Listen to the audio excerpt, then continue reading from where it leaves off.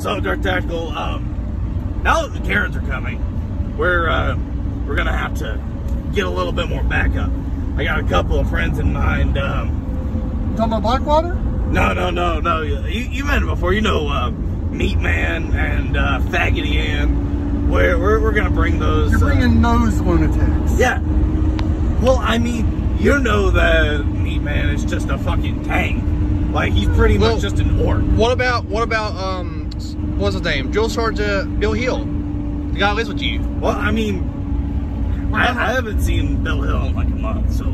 Yeah, but we're gonna kind of need him in order for those guys to be effective with anything other than a plastic fork. Hey, don't diss plastic forks.